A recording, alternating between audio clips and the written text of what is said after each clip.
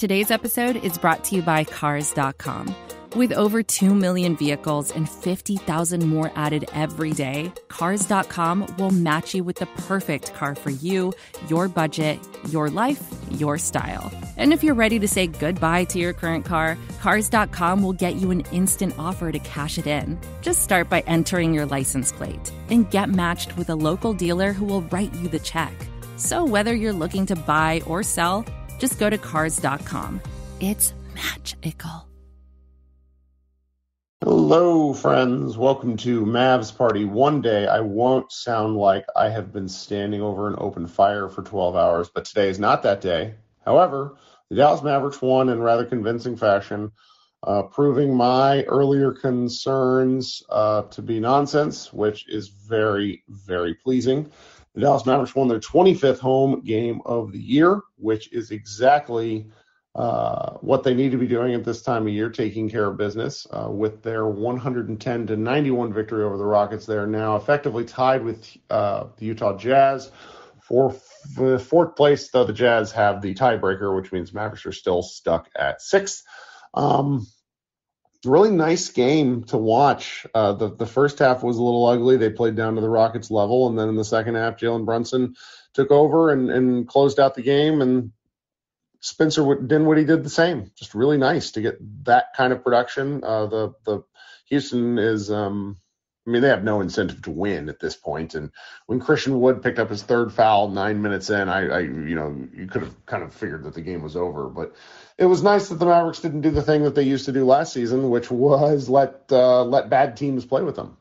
So, all right, just a quick refresher. If you want to come up on stage, listen for your name, and I will invite you on. Come out to the main, come out of the chat and be looking at the area where you do the request and that sort of thing, because that is where the mute button is. If the mute button is turned on, then we won't be able to hear you. Look for the green circle over your name, and that's the best way to get something off.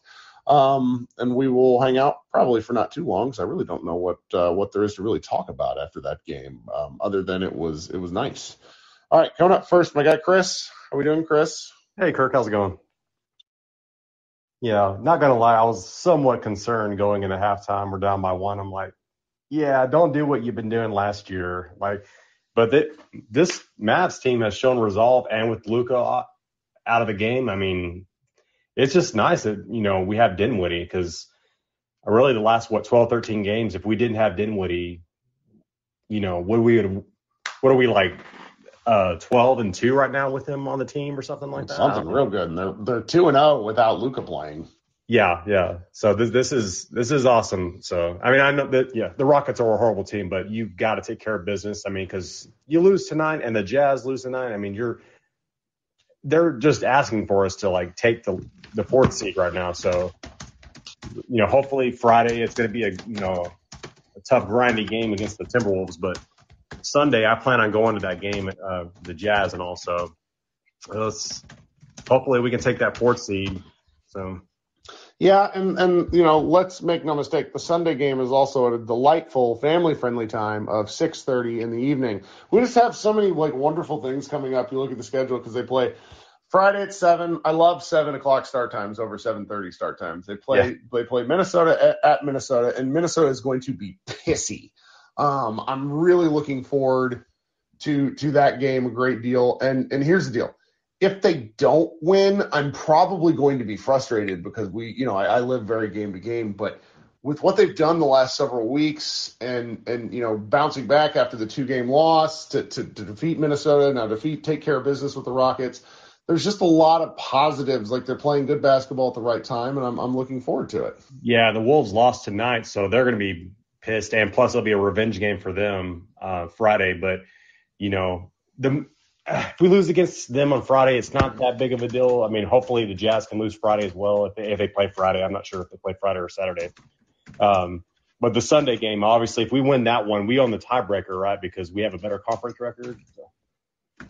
I don't know. The tiebreaker stuff starts to get goofy. Oh yeah, we know that for sure, because remember the last game of the season when was it 3 or 4 teams in the wet, around the teams that we were, there were so many different scenarios, and at the the 11th hour we get the Clippers, because of some I can't remember what it was. It was just funky, like just how these tie-breaking rules work and also.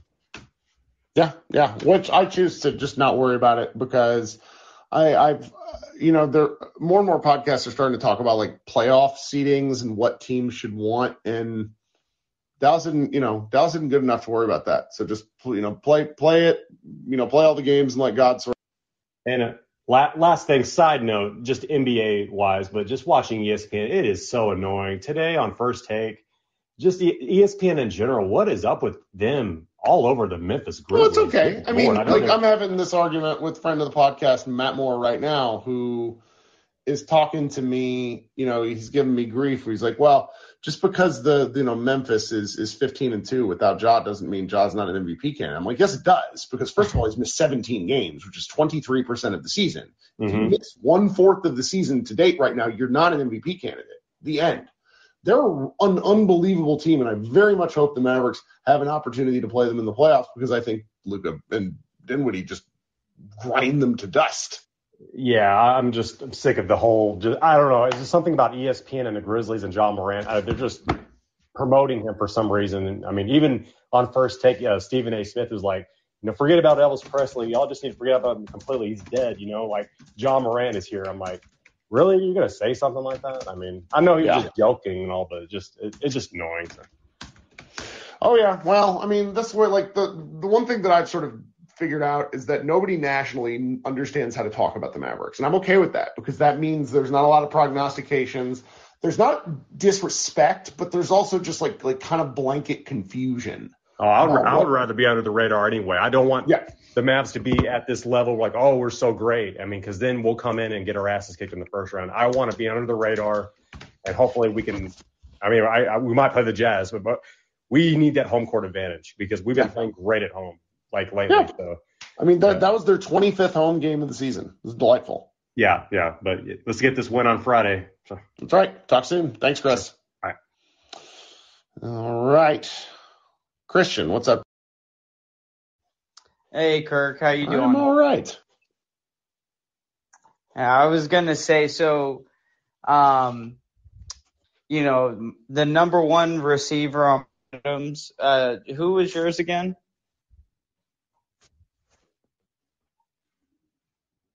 Okay.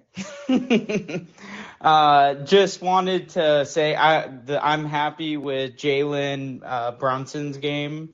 I think it was needed against such a weak team. I mean, if he couldn't take advantage of this matchup, then I think I've just had concerns recently, so it was good to see him have a good game against. Well, it's funny because if you go look at his box scores, there's nothing wrong with his box scores. He's actually been pretty effective. I just think he probably wants more volume than he's been getting, and it's just going to be hard to come by. But they're winning all these games, so what are you going to do? It was really nice to see. I honestly kind of look down in the third quarter, and then I look up, and he just has all the points. Yeah, I think the thing is too in the previous games, it's been like all of his damage comes in kind of one quarter, and then the rest of the game he seems timid. Like regardless of just volume, I mean, he could up his volume just a slight bit, pump faking on those wide open threes that he's getting. Sure. And so, happy to see the game that he ended up having, and it really is, something to see with Dinwiddie being this impactful on the team. I think the highest potential expectations I had, he's far exceeded them. And I was wondering in a matchup against, it seems likely it'll probably be the Jazz, but do you think he's going to be able, how do you think he matches up with the Jazz? Because he's a bigger guard. Their guards are a bit smaller. Obviously, there's tons of switching, all that kind of thing. But I'm just wondering. We talking Brunson? No, Dinwiddie. Dinwiddie. Oh, I think Dinwiddie does fine against the Jazz. The Jazz bother me. Excuse me. The Jazz bother me because it strikes me as entirely of a game of who's going to win the 3-point shooting battle. So that's why. And Dinwiddie has been shooting out of his mind from three, but like historically, he's not a 40% 3-point shooter, and he's just been so good. But like the foul drawing is what I keep coming back to with Spencer. I mean, he had 8 free throws again tonight. I mean, it's just he's north of 5 a game. And if you were to go to Basketball Reference, and I bet you were to sort, like free throw attempts per game, like that's got to be, I'm not going to do it right now because I'm not good about podcasting and navigating Basketball Reference, but like that volume of free throws is really hard to come by for anybody that's not like the star of a team. Like Luka probably averages, let me just look this up. Luka Doncic Basketball Reference. I should know this off the top of my head, but that's the way things go. Luka averages this season 7.3 free throw attempts a game. And so I know I looked this up, like as of in his time with the Mavericks before tonight, Dinwiddie was averaging 5.1. So like that sort of between two guys, you're shooting 12 plus free throws a game is really like that just like that helps you win ball games over the long haul. Yeah. The only worry I have, and I'm just, my eyes might be deceiving me. It seems he's like getting star calls. It seems like I'm wondering if that's sustainable. I don't know. I mean, his wingspan is so frustrating for other teams because he shoots the ball often really late on these drives. And it's because his arms are up and he's hanging and he's getting the shot off while drawing the contact. And so it's like I do sort of think that style of play is sustainable. Yeah, I definitely hope it. It just seems like, he'll kind of do that run into a guy, which to be fair, everybody does. And he's getting those where, certainly Luka's not getting those calls. He gets, beat to shit and doesn't get anything. But, I definitely hope it's sustainable. I think he's, been huge. And, last year at minimum and definitely with someone like KP, like I don't know if we win games like this against poor teams. We certainly didn't last year. And I just think he's been so important to this team. And the last question, I know, not much to talk about, but would you sit Spencer against the Lakers or against the Cavs, the back-to-back coming up this week? I don't think I'd sit Spencer at all. I think I'd sit Brunson. If you look at game log stuff, Brunson's been a warrior. Now, that's just my opinion. I don't know if you want to sit anybody against the Lakers because that's a national TV game. The Cavs scare the shit out of me. I don't want to play the Cavs. They're like, even without some of their guard play, they're just really good. That I agree fully. That's what I think, especially for someone like Spencer who, drives, gets to the rim, like having Mobley there and, Markkanen's actually played really well. The other, when they played Denver, I was shocked how well he played Jokic. So, agree. Hope they play against the Lakers, and if we're gonna sit anybody, it's against the Cavs. But appreciate you having me up, Kirk. Hope you have. You too, buddy. And I'm a little slow in the uptake. I am not having the best football day with Tyreek Hill leaving, but I am just to address that, since everybody likes to give me grief. I do think it's a little funny that the AFC West is like loading up to basically go after the Chiefs, and then the Chiefs are like, what if we take a step back? Like, this is very odd. Whatever. Okay, coming up next, my man Brett.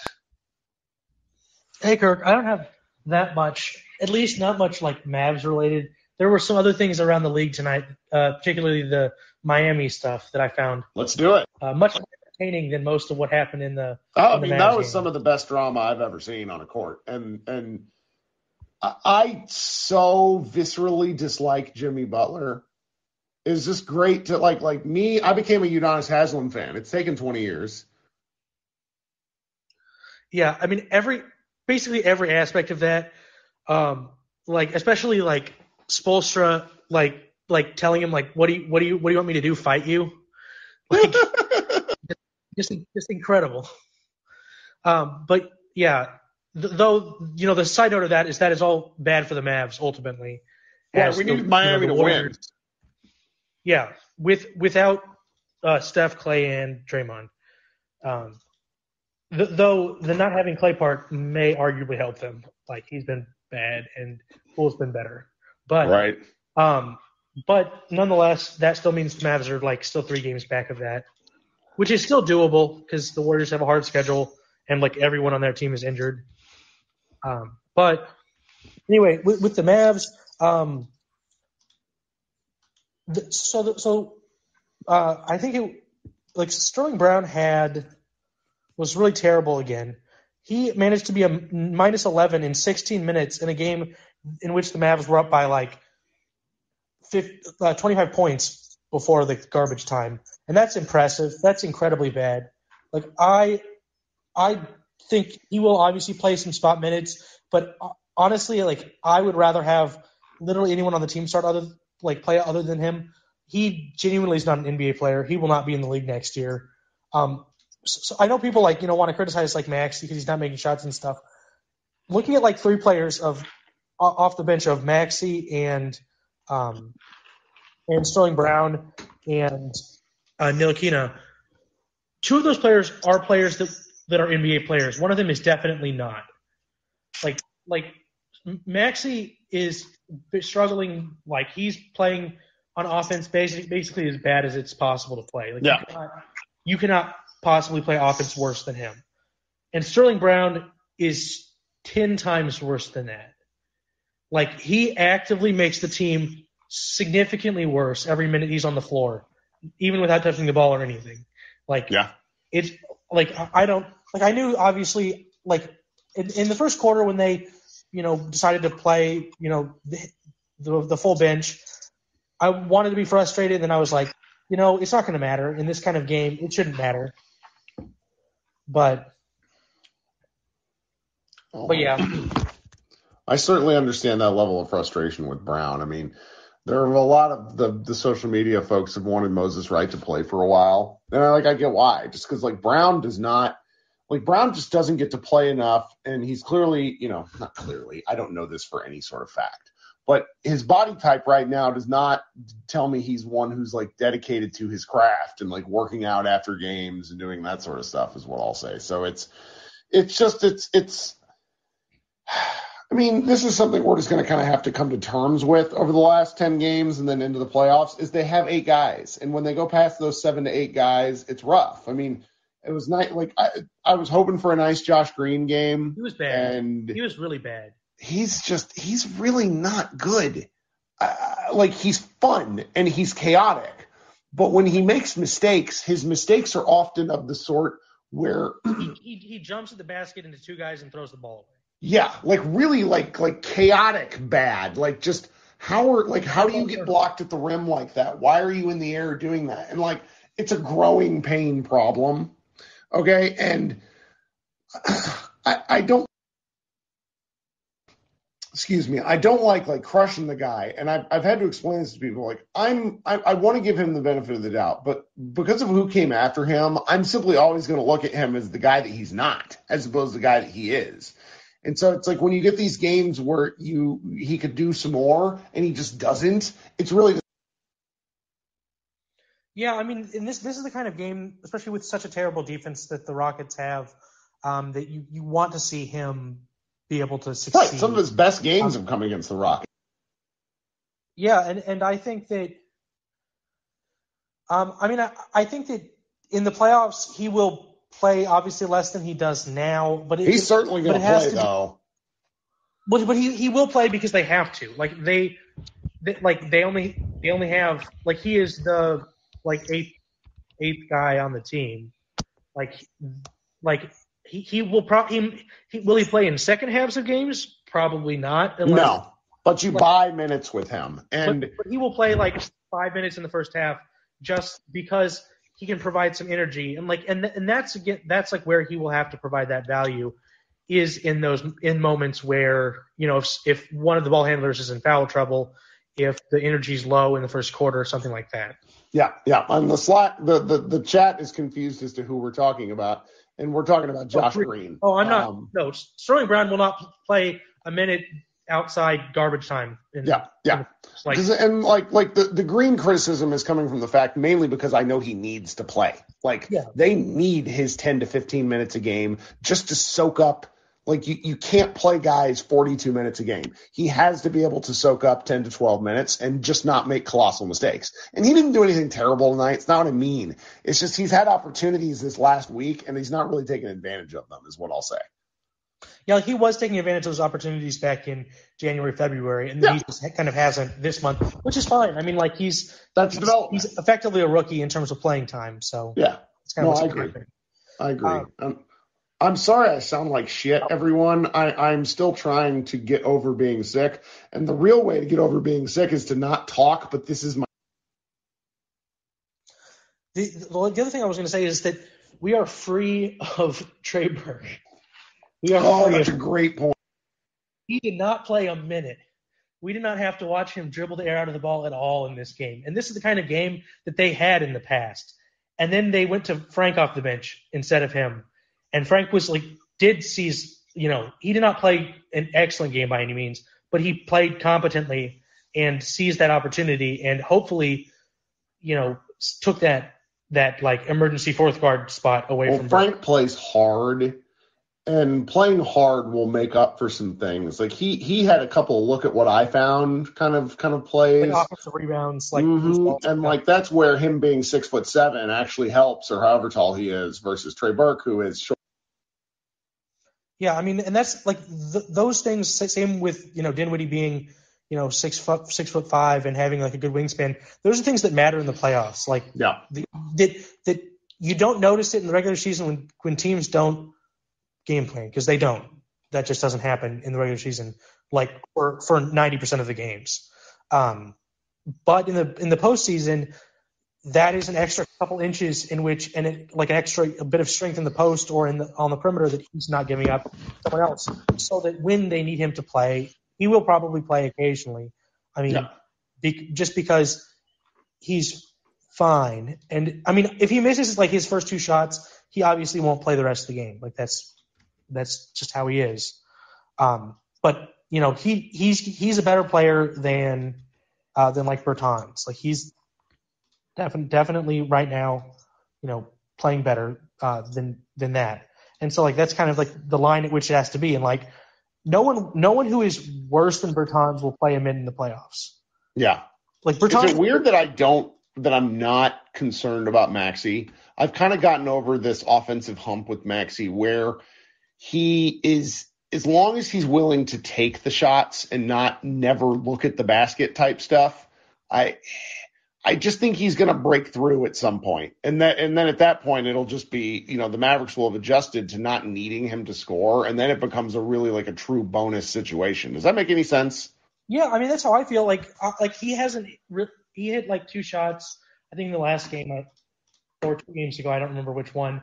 But other than that, he really has shot literally 10% from 3. Oh, it's super dark. I started to write an article. I started to write an open letter because I really know the Mavericks need him. And then I'm looking at the numbers and it's so dark. It's I think it was Iztok who posted a graph of his rolling 3-point average. And it's like when the stock market crashes. It's a line straight down. He was doing very pretty competently shooting until March, and then he just basically since that really incredible game he had against Miami, he's just been so bad. But I agree. I mean I think that they are he is passing up less shots now. That's good. Obviously that someone told him you can't not shoot at all. Right. There was one game, I don't remember what it was, but where he basically drove out of a pump fake and turned it over. And that was kind of the point at which it was someone definitely after that said you can't do that again. That's not going to work. You're not going to see the floor if you can't at least take that shot. Yeah. But I think that as Hart said on the broadcast, and I, rarely would, give any credence to anything he said, but like the bonus offense kind of comment, which is like a silly way of, viewing things, but it is true for him. Like in the playoffs at this point, they are not expecting him to score anything, like other than, those kind of offensive rebound putback shots. They're not expecting him to make a shot. Like, Yeah. The team has done very fine for a month without him being any sort of an offensive threat, and he has continued to play, excellent defense. Continued to not play significantly high minutes, which is also good. And the last thing I'll say is that Powell has just been like way better than I would have expected him to be at this point in his career post-injury. Like this whole season has been just very impressive to me. Like obviously he's not an excellent player. He got like he got a too large of a contract for basically no reason, and then he was pretty injured like right at he got injured like right when the Mavs were playing like incredibly well, right? Like when they were in that stretch where they were playing just incredibly well. Luka's second year. Yeah. Like in January. Yeah, he went down when the first game Kristaps Porzingis came back from like a 3-week absence due to a mysterious knee injury which required some injection. I don't know if anybody remembers this, but like the Mavericks started off 16-5, they were just crushing people, and then injuries just started to mount. So yeah, I do remember. Yeah, but and then he was not great when he first got back. But I think at this point, I mean, he is playing just kind of, I think, better than would be possible to expect. And the good thing about the West is that there is basically only one big in the West who is a matchup issue with him, and that's Jokic, who they won't play. Yep. And so other than that, I mean, like obviously there are many other better bigs than him, but he has an issue with a specific kind of big, and that he just won't face in the playoffs. Right. Which means that he will be able to play like 20 to 25 minutes a game. Yeah, I think so. I mean, like, it only becomes a problem if you're playing the Suns. Then if you're playing the Suns, are you kind of happy getting the second round? Like, that sort of, that's a different thing. Like, if the Mavs make the second round and play the Suns, they will lose in a maximum of 5 games. And I will be just thankful that they got there. Yeah. Like the Suns tonight against the Wolves, they were down like 10 or something in the third, and they just did do what they do to the Mavs in every fourth quarter and just put the hammer down and just annihilate teams late.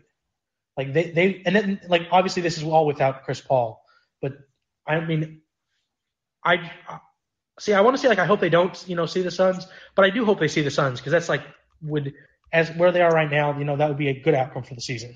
For sure. Well, thanks so much for hanging out, Brett. No problem. Thanks for having me up. Mm-hmm. We're having a fun conversation in the comments about Christian Wood, and I just want to give my 2 cents on Christian Wood. Christian Wood's been around for a while. He can't stick with anywhere, and it has more to do with him than it has to do with the teams. I was at an NBA Summer League where it was evident that he was just one of the best players in the gym, but then he can't stick with a team. Why?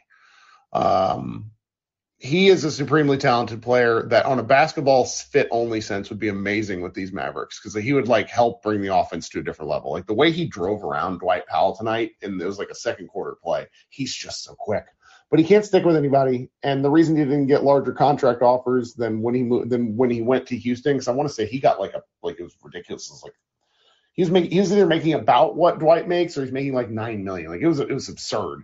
And the reason he's not getting bigger offers is because of his off-court chicanery. So it's just I don't think Dallas would ever be interested in him. But the basketball fit I get. All right, Mohit, you've been waiting a while. Hey, how's it going, How's it going? Yeah, so I actually didn't watch too much of this game. I checked in early, saw we were down like 7 in the first quarter, and decided to take a mental health decision and play some video games instead. So I respect this. I've been playing Elden Ring, for the last 2.5 weeks. Wait and a second. The light is just now at the end of the tunnel, I think. This is amazing. You turned off the Mavericks game because you wanted to give yourself a frustration pass to go play Elden Ring, a game designed in frustration. Yeah, I mean, at least I can kind of know what I'm expecting when I'm playing. I have my hands on the steering wheel, whereas I was kind of frustrated early on, but I think anyone could see that it was a tale of two halves. I actually saw on Twitter, Callie tweeted that Finney Smith gave a little pep talk or like a motivational speech during halftime, and it was pretty apparent that we kind of took the game over in the third quarter.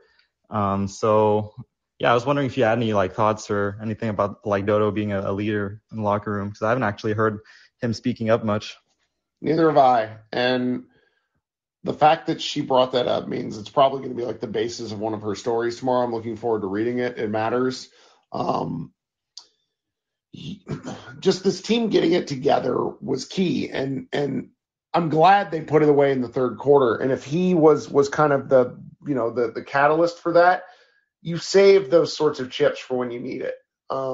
82 games is too long, if we're being honest. So like to come out and find motivation every night is really difficult. And they did not have it in the first half.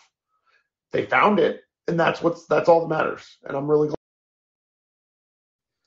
Yeah, and I guess just like last thing, looking around the league, I think the Jazz and the Timberwolves lost today. So, and then the Grizzlies and the Warriors somehow keep finding ways to win without their best players. But it looks like that's kind of what's happening. Teams above us are still winning. Teams below us are maybe faltering a little bit. So it looks like we're going to be, comfortably in this like 4 or 5 spot. But it seems like we have the easiest strength of schedule, at least for the people going for that 3 spot. So, anything could happen in those last 10 games. I need to look it up because there's a different strength of schedule. One of my other buddies showed it to me that basically lets you take a look at like rest days, and then, because you don't just want to compare schedule to schedule. You want to take a look at who's traveling, how far they've traveled, how many days off they've had with rest. But the Mavericks, I think, have made it through the worst part. So yeah, I'm looking forward to seeing how they finish. Yeah, so just looking forward to these next few games. I think we can maybe pull off a nice little win streak. But yeah, looking forward to the rest of the season. All right, talk soon. Thanks, buddy. All right. Patrick, what's up?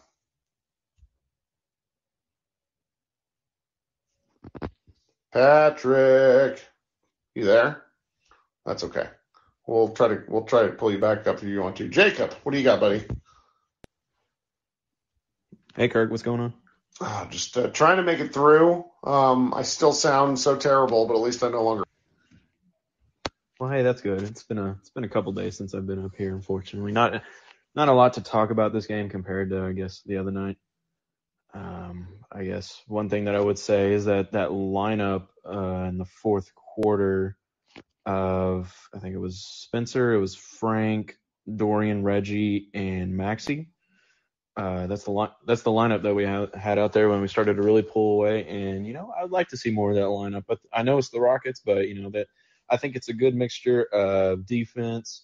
Like probably the worst defender out of those 5 is, I guess, Spencer.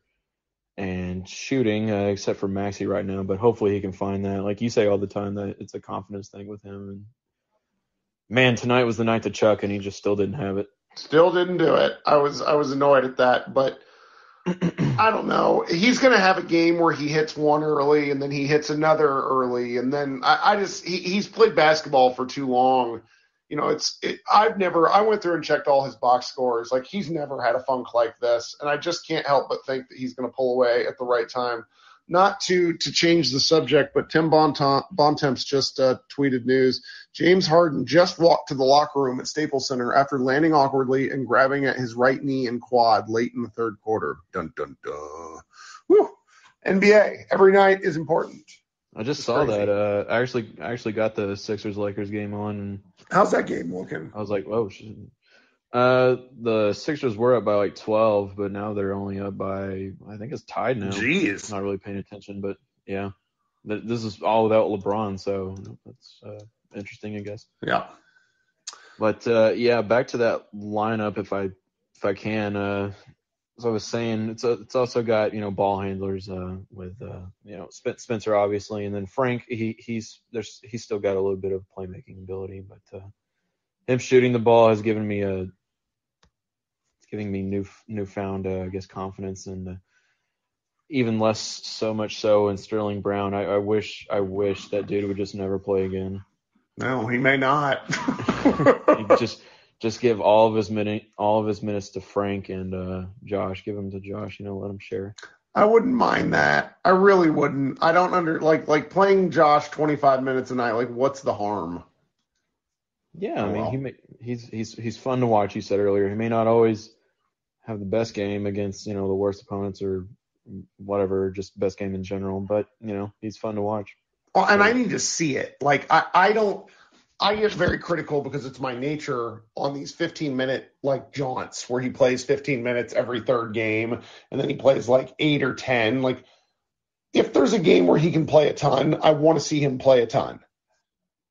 Yeah, So I probably out of all the young players that we've had in a while, like him, Jay Crowder, Shane Larkin, just to name a few. Like, I want him to succeed the most. Like, I can't want it bad enough for him.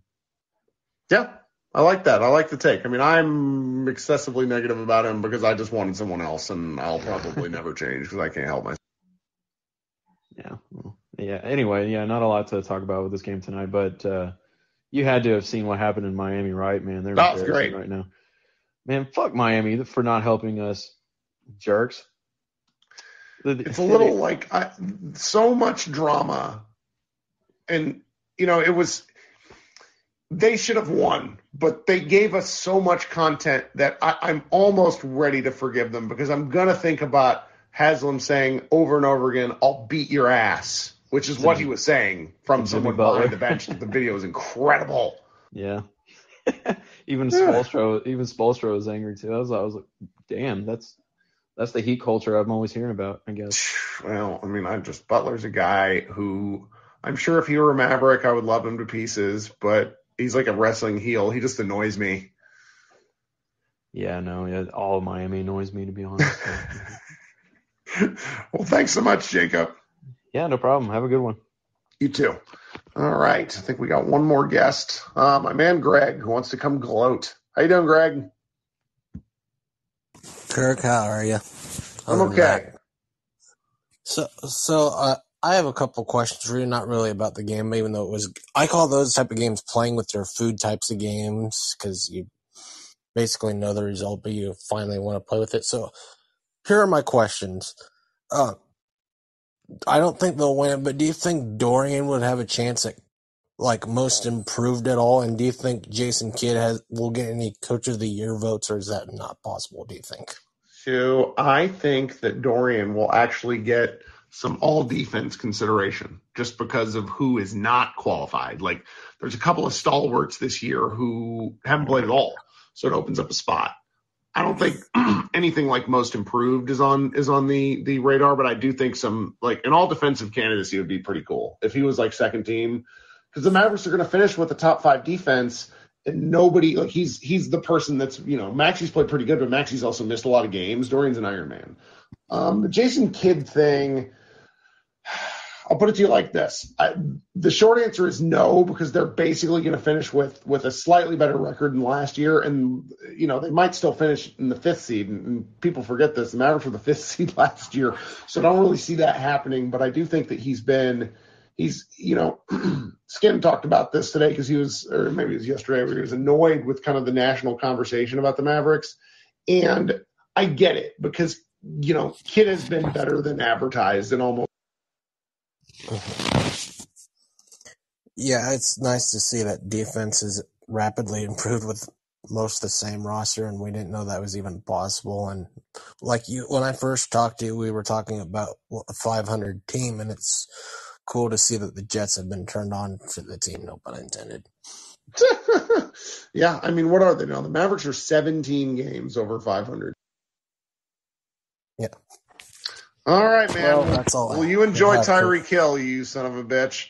And we'll continue to talk about the football a little offline. Thank you so much for joining. You got anything else? Yeah, that's all I have. You have a good one, Kirk. Thanks for everything. You too, buddy. Yep. Okay, guys, thank you for hanging out. I appreciate you spending some time with me, even though this game wasn't all that interesting. Look for the recap pod in your feeds. I'll be back with the Moneyball Minute on Friday morning, and when we will do this again Friday night. Everyone have a great rest of your week.